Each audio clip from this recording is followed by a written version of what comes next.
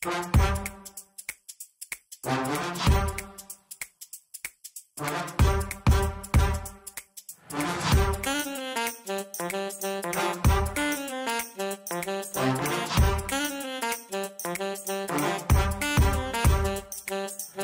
I'm Mike Maloney, and welcome to another CSRM podcast. Today's episode is hosted by Dr. Greg Linville. Hello, everyone, and welcome to another CSRM podcast. I'm Dan Stoffer, joined by Scott Stedman and also Dr. Greg Linville, and we are continuing the conversation from the book called Sent, the Missiology for the Sports Outreach Community. And just so you know, our heart, if this is the first time you come across the CSRM podcast, our heart is to simply equip you. We're all about relationships and resources. And so you're probably wondering, okay, is this a book review? Do I need to purchase this book? What's the point of all this? Well, we just want to encourage you, yes, buy the book, and you can do so through our website, csrm.org.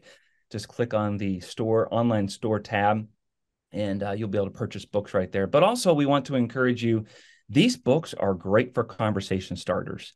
In fact, the books are designed in such a way, at the very beginning, there's an outline of each chapter, and you can find the exact page number that each topic is listed at.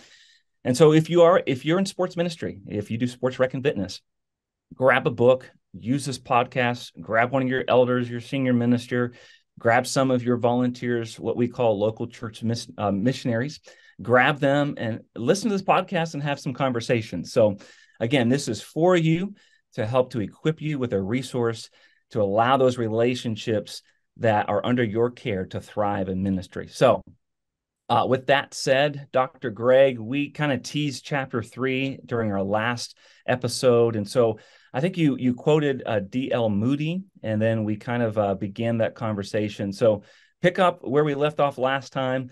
Let's dive into chapter 3. Well, great to be with you guys again. And hello to everybody out there that's listening and watching. And yeah, let's reset some of the rationale for the book. And that is that as far as the best research that we can find, there's some 5 billion people who currently exist who will not spend eternity with Jesus unless someone is sent, unless someone goes. And so that's the basic bottom line. And what's amazing to me, Scott and Dan, and we had some even preliminary conversation as we were setting up recording this, that our denominations particularly, but even some local churches, are embroiled in all kinds of theological pragmatic discussions that center around gender, center around global warming, center around, is it capitalism or socialism, or I mean, it is the mode of baptism. We're not satisfied that we are baptizing people. We're debating about whether we use water or not, or how much water, and how's that water applied. And it's not that these things are not important, but they are taking precedence over sending people so those 5 billion people can have eternity with Jesus. And that's what's amazing to me about this. And if all of these dire things are out there, that the world is going to come to an end because of climate change, if all these wars, then all the more reason that the church needs to be centered and focused on, let's go reach these people. And how does that happen? By sending people. And so I'll stop there and let you guys respond. But to me, that is the absolute reason for this book and a whole series of books, and a reason for CSRM. Yeah, Greg, I think if you're listening to this and you're tied to a local church anywhere in the entire world, you probably felt called to that church. You felt called to that ministry. Maybe you felt called to get your education, your theological training, because you want to fulfill the Great Commission. And then you're finding the awesome challenge of what it is to inspire others and to equip others to know, hey, Matthew 28 isn't just meant for me and my ministry. It's meant for you as a follower of Christ as well. And the multiplication and disciple making that can happen. So absolutely, I think that would focus on a lot of different things in our world, and provide some answers and provide some hope as people hear about Jesus and as people develop that biblical worldview because of our time with them. Yeah, it's our mandate and it's our motivation. At least it should be. And the idea here that we want to kind of harken back to a little bit is in the late 1800s, early 1900s, there was a movement called the student volunteer movement, and Moody and others were the impetus behind that.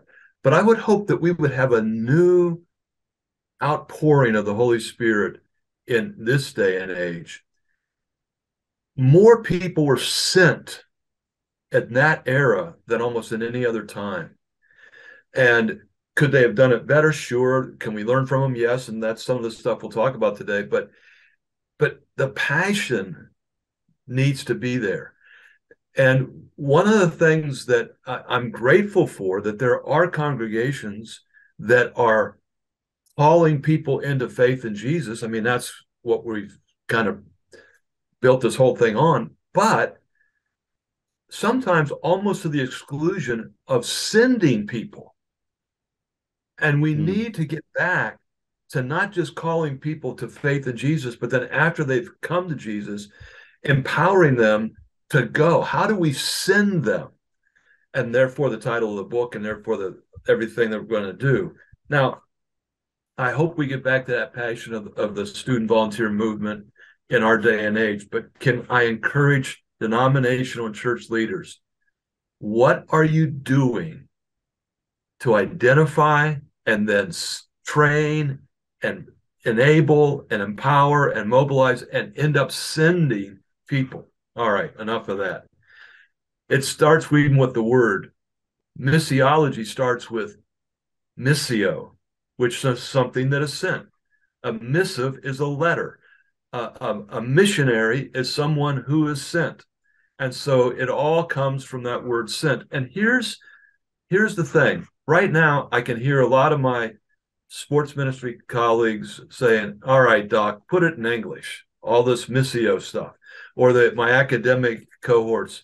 What's the research? What is this based on? Hey, look, you know what? I think it could come down to just simply saying, let's not just talk about going, but let's talk about sending. That's a key distinction that this chapter and this book is making. And I'm going to ask you a couple questions and put some phraseology to this, and I'm sure Scott will start putting these words up for you. But, Pastor, are you feeding the flock rather than locating the lost? Are you maintaining members, or are you winning the wayward? And the Great Commission starts with that mentality that, yes, we need to take care of the people that are already there. But the reason that we bring them in is so that we can send them out. And so if we can locate the lost so that we can win the wayward, this is what we really want to be about. Your guys' reflections upon this. Yeah, I'd say, yeah, that's a great point, because I feel like the mentality as of late has mostly been, well, I need to keep the people within my flock happy and healthy so that they are giving money or tithes or offerings to us so that we can go and do ministry. At the same time, if you're not challenging your people to go out, then eventually you get to this trap where as your base gets older and they start passing away, you're not bringing anyone else into the church. And I think the same thing could be said about sports ministry. If you have a good core group of people on your team, And it's like, okay, well, I have a good core group. Well, then eventually they start moving away. They start having injuries and they can't play anymore. So they have to be like in a coaching position or they're just done. And then it's like, okay, what were you doing to kind of help bring more people to your sports ministry event? And then you're now in a position where you're just trying to rebuild from the ground up again. I think you're spot on, Scott, and I think that applies to so many different ministries, and just that feel, that struggle, especially in the Western church. We're so program heavy. So if you're running a sports ministry right now, if you're doing some fitness classes, you know all the effort it takes to run that class or that league or that camp, all the things that are on your plate to make sure the details are covered. And then you've got these people that you want to care for and you want to make sure they have a good experience and that they'll come back and be a part of that. And so there's so much of that stuff. Or if you're a preacher, hey, Sunday comes every week. So there's another message for you to prepare and organize a worship service. And then somebody dies. And so you have to do that funeral. And then there's somebody who wants to get married. And so you're doing some premarital counseling. All good things. But so often we create, I think it's unintentionally, this culture where we do everything. Everybody else kind of watches us or they participate in our leagues. But when it comes to being sent or even feeling like they're sent or equipped to be sent, it's just not there. So Greg, I think the basis for this book, the theological foundation of the Great Commission, is what we have to get back to. It's right there in the very words of Jesus. Absolutely. And what was Jesus doing in the Great Commission? Mm-hmm. He was sending. Yep. He wasn't going. He was sending. He was sending his disciples, and through them, he's sending you and I, and hopefully through us, we're sending all kinds of people. And so that's the real essence of all of this. And another feature of this book is that we highlight in all the chapters what we call the muscular Christianity pioneers or heroes. And there's these timeouts that we take a look at these people, and we've mentioned a couple of them already. But what we need to have people understand today is what muscular Christianity actually means. Yeah, obviously it took on this ambiance of, hey, these people are strong. And so muscular was that era's word for strength. And they were Christians. I need to let people know that the muscular Christianity era, which was from about 1820 to about 1920, roughly speaking, really high between 1880 and 1920, that these people were different in different parts of the world. There are really kind of four different versions of that. We don't have time to go into all that, but I can see some of my English brethren, Stuart Weir and others, saying, well, that wasn't muscular Christianity here. And the muscular Christianity took on some different flavors or expressions around the world. But the one that is featured in this book are the people that were part of that evangelical Christian church. And they were really trying, in the quote from Moody that we had last time, go back and listen or watch to that podcast, was about basically use whatever you have to go and do it. And then he had the Northfield conferences where he actually sent out these people, these college students and older, in the student volunteer movement. And so we highlight this, but we need to understand this about muscular Christianity. It was an answer to a theological issue that the church had become fairly weak, and the church was much more, and this is a loaded term these days, much more feminine in its orientation. And I would, if I had time, I would explain that a little bit more. There's nothing wrong with being feminine. There's nothing wrong at all, except if it's exclusive of anything masculine. It needs both. And so the lacking part of masculinity and men being in the church, the muscular Christianity kind of rose up in that era. And so part of what we're going to do, even in our next segment, is going to be talking about this whole idea about missiology and where did it come from? And who are these people? And then why did the muscular Christianity movement or era, why did it no longer go forward? And the reason it didn't go forward, because it, to a large degree, lost this very thing that we're talking about, the sense of mission. Initially, it was sending people and they were going. And then we lost that muscular Christianity lost that, and it faded away. And it wasn't then until the sports outreach era came, some 20 to 25 years after muscular Christianity had faded, that things really began to happen. So, yeah. And Greg, I think that's a great example of an era in history where people felt empowered, and that led to the rise of people like Dr. Billy Graham and the friends of ours like YMCA and Youth for Christ and Campus Crusade and things like that. And I think it's a good opportunity. We're just about out of time. But I think a great kind of recap of all of this can be found on page 27. I just want to kind of call this out. It's called The Practitioner's Perspective from our friend Greg English, who just talks about how mission has its root in sending and calling. And I think it's a great reminder as to what we should be doing, sending and helping people to process their call. And then he gives this criteria as to if your ministry truly is something that we would be calling missional.